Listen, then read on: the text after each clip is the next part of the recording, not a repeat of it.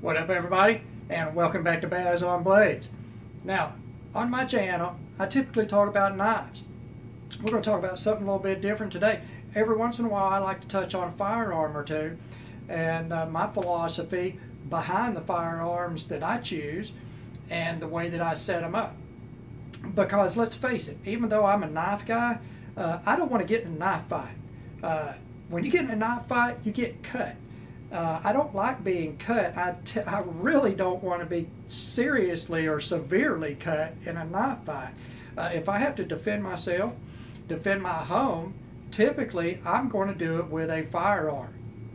Now, I'm not a firearm nut. I don't have a huge firearm collection. The government and the people don't have to worry about me trying to take over the world. That's not my purpose in life at all. I just want to be able to defend myself, defend my home, and defend my family and friends. And that's it, guys. That's it. Self-defense. I'm not looking for any trouble. I don't go out looking for any trouble. I've never been in any trouble. And that's the typical American gun owner. We're not criminals. We are normal people that just want to defend ourselves. What we're going to talk about today, we're going to talk about a home defense shotgun.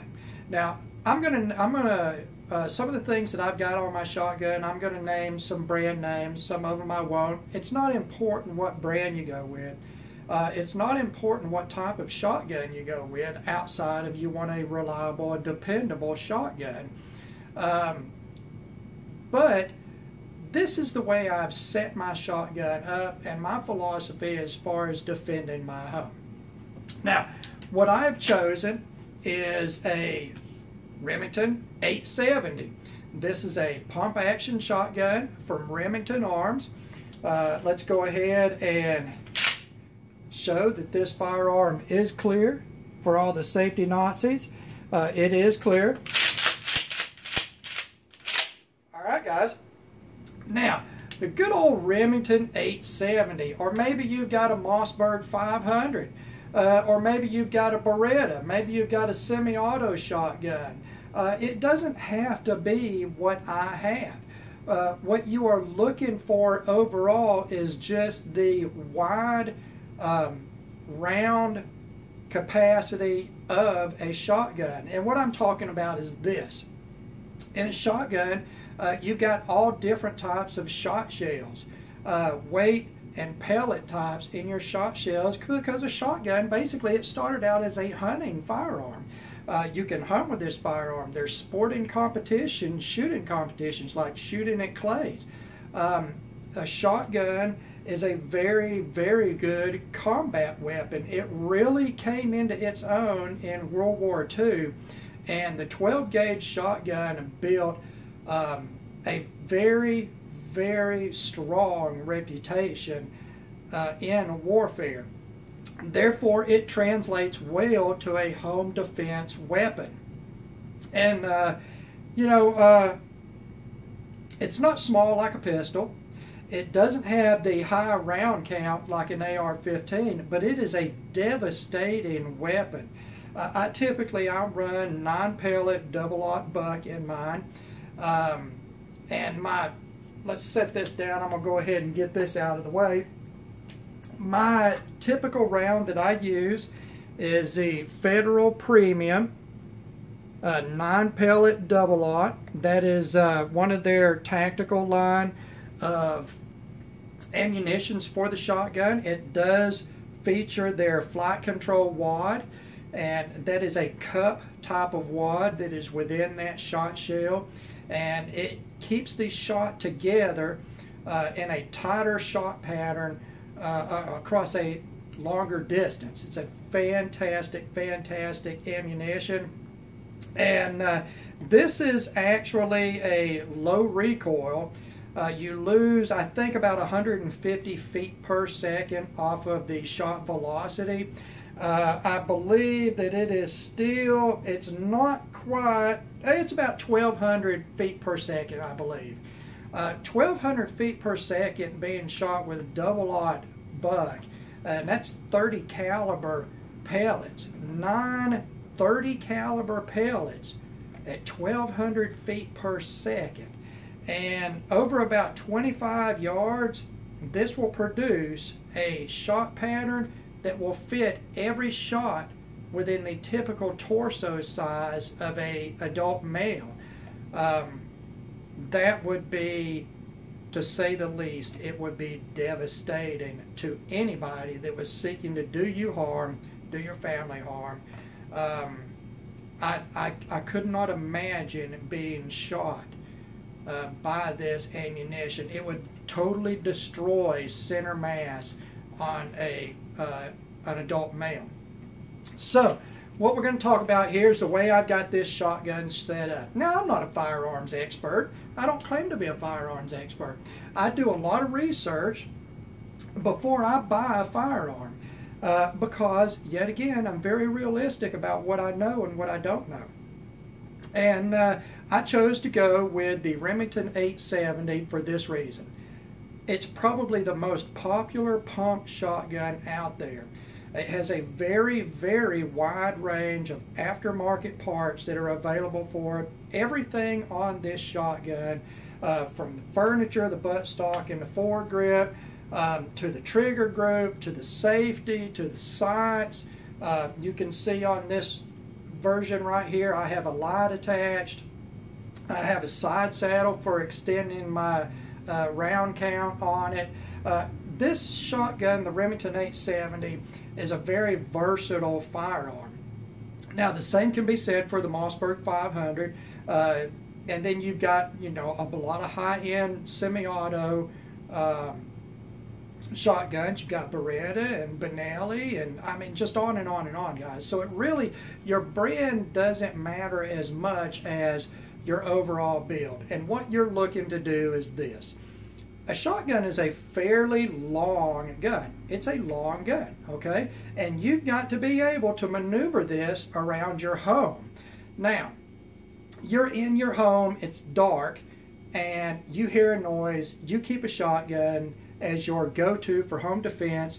Remember, it's going to be dark. You've got every wall, every corner, every piece of furniture, every door frame that you have got to maneuver around. So you don't want daddy's or granddaddy's super long barreled hunting shotgun. You want something you can shoulder and maneuver around your home and around obstacles. So, you know, this shotgun has a 18-inch barrel, and then this particular version is their tactical version. It has the goofy door breacher tactical choke on the end of it. Yes, it's a little goofy, guys, and it is tactical, and it is a little mall ninja. But it is very intimidating looking. You see things like this in movies, and people learn about firearms from movies. They learn to fear or not fear a particular type of firearm because they see it in movies. And I want to say that something like this could deter some people just seeing it. It looks mean. I mean, that's a, you know, sort of a chisel point there, and if I had to use this as an impact weapon in a non-lethal fashion, I wanted to go against somebody's skin, whether it be in the center of their body, up around their face. You could do a lot of damage with just the weight of this firearm behind that very sharp tip. And then, of course, if you needed to use it in a breaching purpose for doors, you also could, because it's basically a vented breaching choke. But not necessary, just looks cool. All right, this shotgun features a different type of sight system. A lot of shotguns, a traditional sight system is just an open top with a bead front sight, and you sight down the top to the bead. This one features a ghost ring sight system. All right, so you're going to ghost ring right here. You've got a large white bead sight on the front. That is an XS brand sight system. I like that sight system. The ghost ring gives me a little better sighting for longer distance shots, say if I'm going to shoot slugs out of this gun. It gives me a very quick sight acquisition for up close, say close quarter type of shooting if I'm in my home and have short shots that have to be made quickly. A ghost ring is used a lot like a holographic sight would be, in that you just need to center your target in the center of that ghost ring lined up with your large front sight in order to make that shot. Because even with a shotgun, you have to aim a shotgun. Anybody that thinks that you can just point a shotgun in somebody's general direction and shoot them and hit them, you do not know about shotguns. This still has to be aimed. Now, a further upgrade on this particular one, I changed the furniture on it, and that is the buttstock and the foregrip. And that's a personal thing. I went with the Magpul buttstock, and the reason I did that, first of all, honestly, I like the way it looks. I love the look of this buttstock. It's very modern looking. It does give me a little bit more of a sort of a pistol grip drop here in the grip area. A great feature of this buttstock is it has a plate system that goes on the back. You can adjust the length of pull, and that is the distance from the buttstock to the trigger. And I'm sort of a short guy. I'm 5'9", 5'10", and I'm sort of short and compact in my arms. So the length of pull, I'm very sensitive to that on a long gun or shotgun. The foregrip again is a Magpul piece. Again, I like the way it looks. I hate to say this, but most people are not going to be honest about this.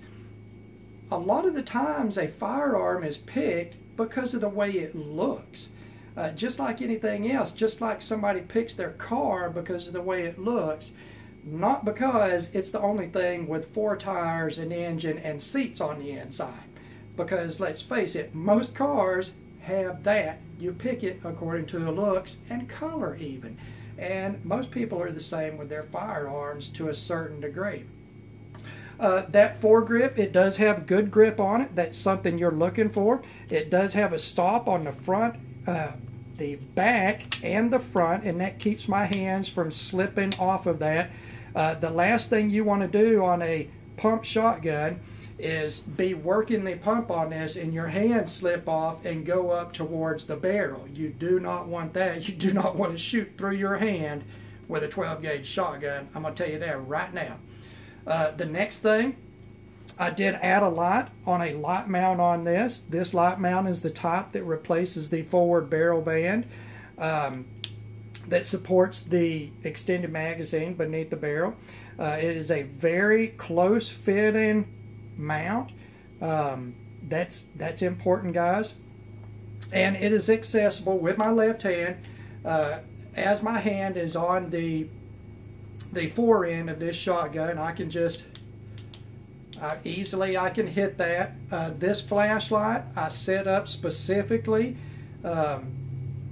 for a single output, a single high output as a weapon light. It is an LED flashlight pushing about 1,000 lumens output, and you need that light. Just like on my home defense pistol video, you cannot jump up in the middle of the night from a dead sleep in the dark and start shooting at shadows in your home. You cannot do that, guys. You have to be able to identify what and who you are shooting at. The argument that a light will help your enemy locate you, forget about that. You put 1,000 lumens of light in somebody's eyes in pitch black, you are at the advantage, not the disadvantage. Whoever you are signing down on is at the disadvantage. All right, another thing, you see that I added a side saddle to this. The brand, as long as you get a quality side saddle, the brand, it doesn't really matter. This is a Mesa Tactical side saddle, and it's a 4-round side saddle. And you can get them in 4-round, 6-round. I think there's even an 8-round side saddle. But remember, everything that you add to this shotgun is adding weight to it. You need to be able to maneuver this shotgun around your home, and if it turns out weighing 12 or 15 pounds, guys, that's not a good thing. It doesn't matter if it's got a toaster oven on it. If you can't get this thing out, maneuver it quickly, and get it on target quickly and use it, it's not going to do you any good. But that extended round count is fantastic. This shotgun does have an extended magazine on it. I've got 6 round capacity with a 2 3/4 inch shot shell. So I'm 6 plus 1 in the chamber. That's 7 rounds. And then I've got 4 more on the side. How many rounds is that? That's 11 rounds, guys. 11 rounds of double-aught buck. You can do a lot of damage with that. Throw a couple of more shells down in your pocket before you go out the door or before you respond to any threat, and you're good to go with this. If you've got your sidearm on you, you can fall back from this firearm to your sidearm or to an AR-15. So, the home defense shotgun, guys, it's not so much a brand. It's not so much the money you spend on it. It's the way you set it up. You need a good sight system on it. And I like ghost ring sights. A lot of people like holographic sights, red dot sights. They're very quick on target, but they can cost a little bit because you don't want to put a cheap one on your shotgun. There's a lot of recoil energy there, and it will mess up a cheap red dot very quickly. So I like the ghost ring sights as sort of an upgrade over standard sights without being troublesome at all or too complicated. Upgrade your furniture, whether it's a buttstock to change your length of pull like I needed. You're changing the color. You want to go to a higher end furniture, or you want to use the factory furniture. The factory plastic furniture on this shotgun was not bad at all, but for me it just had too long of a length of pull on it at 14.5 inches, and I've got this down at 12.5 inches now, much more comfortable for me. This foregrip, again, it adds grip, it adds the safety of a stop on the front and the back, and it does not interfere with the side saddle on it. Some foregrips are so long that they will interfere as you draw this foregrip back. It will come back and interfere. It will impact your side saddle. You do not want that. Add a light to it, please. Add a light to your home defense firearms. If it's your pistol, if it's your AR-15, if it's your shotgun, add a light to it, guys. Please add a light to it. Do not take chances on misidentifying a threat and harming or killing somebody when you should not. Remember, that's part of the responsibility of being a firearms owner and a firearm user. A lot of people upgrade the safety. They want a larger safety button on the 870. I haven't done that yet. I don't have any issue with this safety. If I was wearing gloves, if I was out in the field, in the military, I was wearing shooting gloves, I may want to upgrade that safety to a larger diameter safety button. But here in the home with just bare hands, it's very easy for me to manipulate. I've used cross-bolt safeties like this my entire life, and it's pretty intuitive for me. But you may want to change that. It's another thing to consider. And consider the ammunition that you are using, the shot shells that you are using. Do you need slugs in it? Are you going to be taking extended range shots with a slug? Because in your home where you are, what's the longest shooting distance within your home? Down a hallway? Is it 25 feet? Is it 30 feet? Are you going to have any shoot-through issues with a 1 ounce slug coming out of your shotgun at that distance? Do you think that a double-aught buck or maybe a number 4 shot? You've got to be particular about the ammunition you put in, just like with your other firearms, your pistol or your AR-15. Again, I'm not an expert, guys. research this stuff for yourself.